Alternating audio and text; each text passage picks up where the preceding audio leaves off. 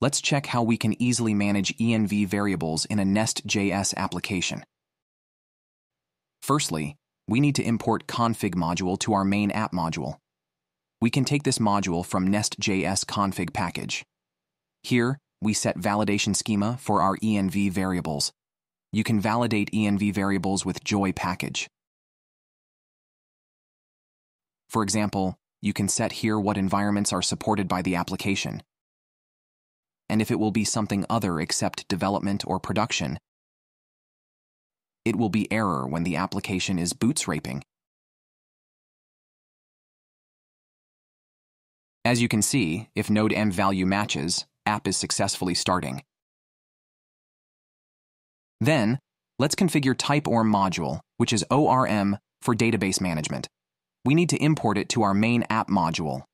Here, I use forRootAsync method to be able to import providers to TypeORM module.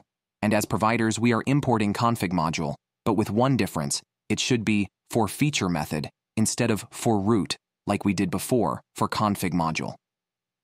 As arguments, we are passing objects where we define properties by environment variables.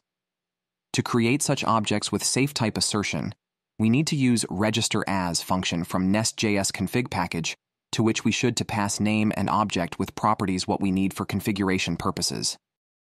After we imported our config objects, we are able to inject them and to take properties from them to set up our TypeORM module. Pay attention that thankfully to registerAs function, which we use to create config objects, TypeScript is aware about keys of config objects, so we can safely destructure config objects or take values with dot notation syntax, which is very useful and prevent possible bug issues. Also, let me show how you can inject config with environment variables to module provider, for example to API guard. Firstly, add ConfigModule via forFeature method to module imports.